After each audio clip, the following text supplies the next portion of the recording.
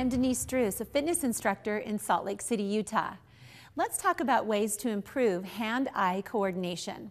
So one great way is a test that you can do using a tennis ball, a timer, and you'll need a friend to help you keep track of your time.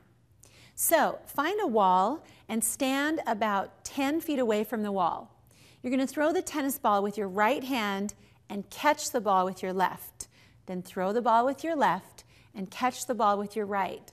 Do that as many times as you can and have your timer count how many times you catch the ball in 30 seconds time. So let's take a look at the score once you get that number. So if you can catch the ball more than 35 times in 30 seconds, that's a really high score. Great job. If you catch the ball 30 to 35 times, that's still really good. It's above average.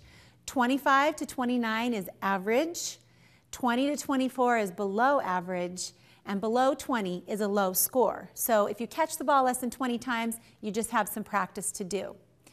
Another way to improve hand-eye coordination is simply playing catch. Anytime you have the chance, just play catch with someone. And juggling is another great way to improve your hand-eye coordination. If you'd like more tips on how to improve your coordination or your fitness, please see my website. Thanks for watching.